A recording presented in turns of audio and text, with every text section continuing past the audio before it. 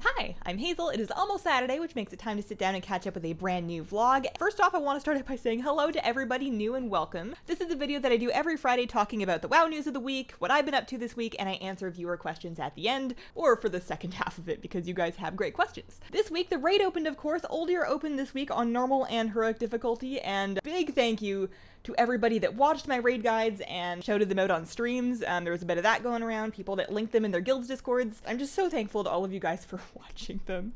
I put a lot of time into them and that means a whole lot to me. They definitely did a lot better than the last couple sets that I've done, so I appreciate that. My guild this week also linked them in the Discord. That was really awkward. It's one thing to make a video and put it online, but we would like get to a boss and then the raid lead would set like a 3-minute break and then link the video in Discord and tell everybody to watch it before the fight, and they're all watching it while I'm in Discord. And oh, the raid did go fairly smoothly mechanics wise compared to what progression normally is for us, so maybe it worked, but oh man, that was awkward. So we went 7 of 8 normal. We killed Mithrax. We tried Cahoon a couple of times, but we only had like a half an hour left in our raid night, so we decided to go kill Heroic Talak instead, which went a lot better. I only got 1 piece of loot. No, that's not true. I got 2 pieces of loot. I got a cloak, and then I got a weapon, but it's a one-hand, and I have to find an offhand before I can wear it, so I'm still wearing this 325 staff that I got out of a Heroic. Weapons are hard to get this expansion. It almost feels like they're trying to make us miss artifacts, being like, you remember when you had a guaranteed weapon that was pretty good?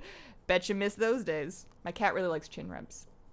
This is my cat. The toughest bosses for us were probably Vectis, and then Mithrax, and obviously Cahoon because we didn't kill him, but I think Vectis stood us up the most considering how early it was in the instance. Just plague everywhere, and we had like a, well, this is the side of the room you go if you don't want the thing, and then the blood would get over there, and it was just a chaos, but it was really fun. The world bosses opened this week. I actually got a nice set of Azurite shoulders that had really good traits for me, and I put them on, and I'm like, wow, I can't use any of these traits yet, because my Azurite level needed another level before I could use any of the traits, but I had already disenchanted my old shoulders, and I didn't really want to go back, so I just wore them anyways without any traits in raid. So that was great.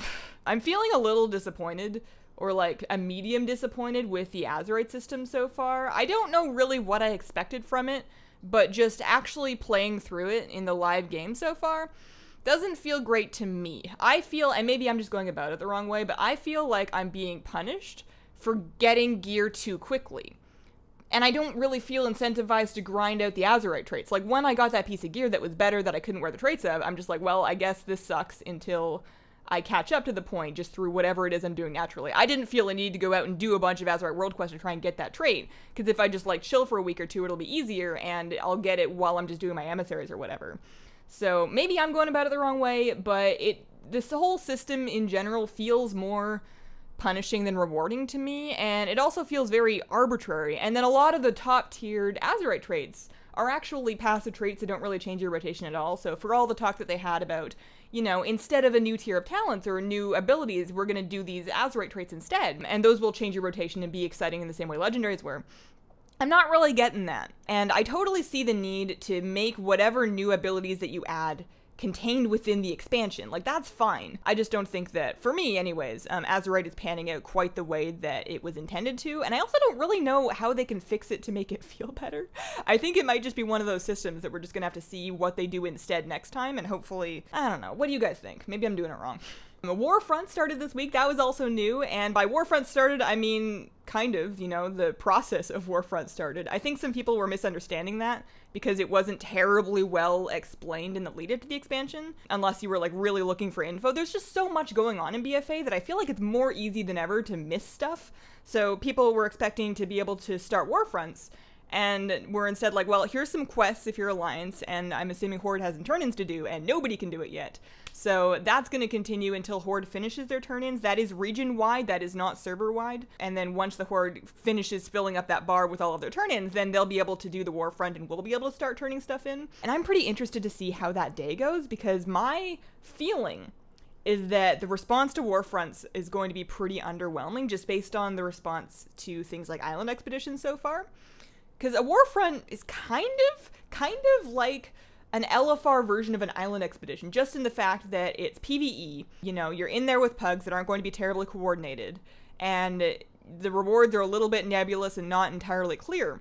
At least with Island Expeditions, you can lose, you know, it's not a total waste of time, but there is a failure state there. And Warfronts don't have that. With a Warfront, you're just fighting, doing PvE stuff until you win.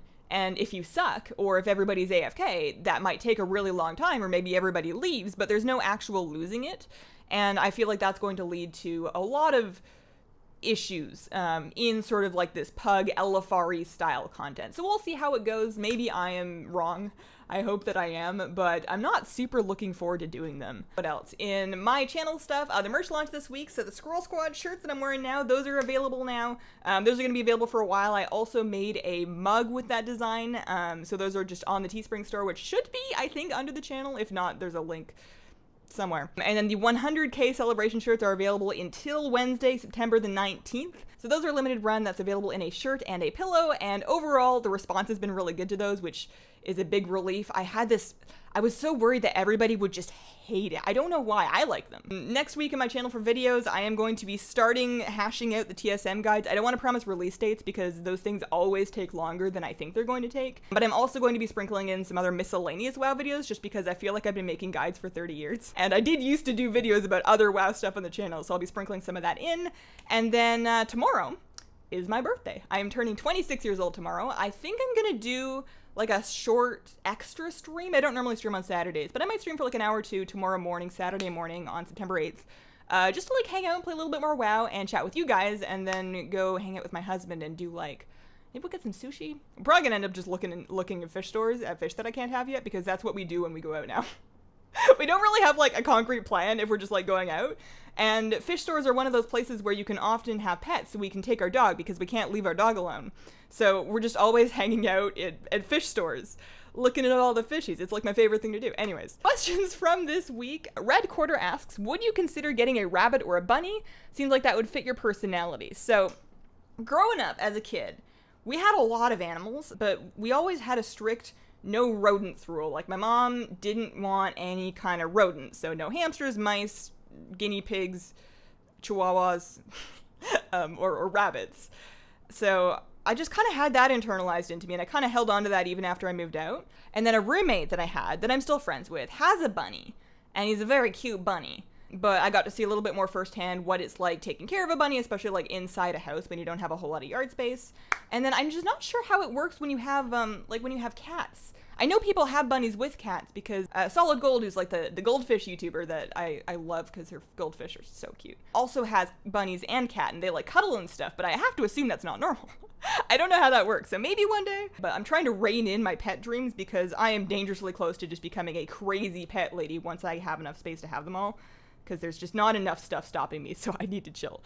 James asks, I'm considering getting into streaming. Any tips to get started for someone who really wants to do it, but is nervous and doesn't know where to begin? So I'd say for where to begin, start by figuring out just like the basic stuff, what your setup is, what your software settings are, what your stream is going to look like, what your channel is going to be, are you going to have any channel branding? Just like start with the basic stuff, and then figure out what you're going to stream and when. I think those are good places to start, and then you have something to start doing, and then you can sort of iterate from there. I would also say watch big popular streamers and then figure out what you like about what they do and what you don't like about what they do. Not to just like rip off anybody's stream, but maybe somebody like thanks every follower, maybe you like that, maybe you don't like that. Maybe they have alerts set up that you like the style of or you don't like the style of. Just get a list of things that you like and want to do and work through that first. I would say that if you're nervous about actually streaming, if you have any friends that you hang out with and game with anyways, if they're okay with it, try doing your stream while talking with them at first to kind of help you with your nerves so that you have somebody to be talking to, because talking to yourself is a absolute reality of streaming, especially in early days, and it can definitely be awkward at first, so having somebody to talk to can help. Dragon King asks, do you agree that Blizzard should do more with battle pets? I didn't see any new pet dungeons or battle pet tournaments like Timeless Isle or anything other than some new pets to collect. Do you think they can do other things like a battle pet show, like a dog show with battle pets? So right now, I think that with launch, there's a healthy amount of pet content just because there are so many new pets. There are so many new pets, and many of them are for pet charms, and that grind is going to take a while. Just like getting all of the pet charm stuff is going to take a long time, and I feel like if they had done all of that, plus like a tournament or another type of content, it might have been a little overwhelming, especially with all of the other things going on in an expansion launch that people are also doing. So I feel like for the first patch, it's an okay level of content, and then things like tournaments or more likely a new pet dungeon would make more sense for like 8.1, 8.2, that kind of thing. As far as new types of pet content outside of the things that we already have, I think that it's a fun idea and trying new things is probably good, but there's a right and a wrong way to do it. So if they made like a pet show or some other kind of totally wacky new style of pet content, and they put pet charms as a reward for that, and everybody doesn't like the content, like maybe it doesn't play well, maybe it's exploitable, maybe it's just not a good time for whatever reason, at that point you feel like you have to do it if you're trying to max out your pet collection because it's a big source of pet charms. So what I would like to see them do is add more of what we've already had, which would be like a pet dungeon for pet charms with some like specific rewards, some achievements for some achievement pets, that kind of thing. And then if you're gonna try to do a new type of pet content, I say go for it, but maybe for rewards, instead of pet charms or something universal, you could do some of the cosmetic things that Jeremy was talking about in the interview that I did with him back in April. We were talking about how Blizzard now has this new technology for battle pets that allows you to upgrade their appearance, kind of like what we did with Una during the Una questline back then. So they could add more of that, like more of those pet barbershop style cosmetics, and have those as unlock rewards for crazy, weird pet content ideas like a pet show of some sort. I don't know about the pet show specifically. I think that Trial of Style works because you can super customize your transmog to a theme, whereas with a pet show, everybody kind of has almost the same one, like maybe you have different colors of Valley Chicken, but there's not really a whole lot of customization there, so I don't know about that one, but maybe. I could be surprised. Drauk asks, are there any tea brands or shops you would recommend? Also, what are a few of your favorite teas? Alright, so I'm going to rattle off a whole list here. None of these are sponsored. Nobody gives me money or free tea, which is a real shame because hit me up. But for authentic Chinese teas, I go to yunnansourcing.com, specifically for their Chinese black teas and their Chinese pu'er teas. Really good stuff from there. I have never bought a tea from them that I didn't finish. It's just real good stuff. For authentic teas from around the world, like not just Chinese stuff, but authentic global teas, in the US, I like Tao of Tea. They're actually based in Portland, but they do ship within US. I don't know if they ship within North America, worth a look, but Tao of Tea for that. If you are in EU, and you're looking for those authentic global teas, Wat Cha is the shop of choice there. And then for more inexpensive sort of everyday flavor teas, I like some things from Stash and also Harney. A couple of my go-to teas are jasmine green tea, and I drink so much of that that I buy it in a 1-pound bag from Stash off of Amazon. A Taiguan Yin Oolong, I have tried a variety of them, they're all good, and those can be had from either Yunnan Sourcing or Wat Cha or Tao of Tea. They'll all have Taiguan Yins, most places will. I like dark earthy show pu'ers, specifically from Yunnan Sourcing, if I'm looking for like a real inky, sort of foresty pu'er tea. And then for flavored black teas, I like the Stash Peach Tea, and then the Harney Paris Tea is pretty nice too. Willem asks, I've been trying to record WoW videos myself, and one of the issues I keep having is that my mic picks up my keyboard. I've tried noise gating. Aside from switching to a quieter keyboard, do you have any tips for audio? So you're already on top of most of my suggestions, which is try noise gating and a quieter keyboard. The other one that I would recommend is, depending on your mic setup, I got around a lot of that by using a cardioid pattern mic, which means it is recording sound from directly in front of it, but it's not recording sound from behind it. So you have a cardioid mic and you position it so that your keyboard's behind it. That helps a lot. And then the other thing that actually fixed the problem for me, I don't record gameplay while I record my voiceover. So depending on the style of videos you have, that might just be totally not viable. But the only time I'm ever really playing and recording at the same time mostly is streaming, and I have key clicks coming through my stream, but mostly I record WoW video and I record my voiceover completely separately, so I'm not actually using the audio attached to the video most of the time. I hope that's helpful. It's probably not, but that's all I got. So that has been my week. Thank you very much for watching. Merch is all linked in the description. If you have any questions that you would like me to answer on a vlog, please leave it in a comment on the most recent vlog and include the word question in your question somewhere, and I hope that you guys have a wonderful, wonderful day. Bye!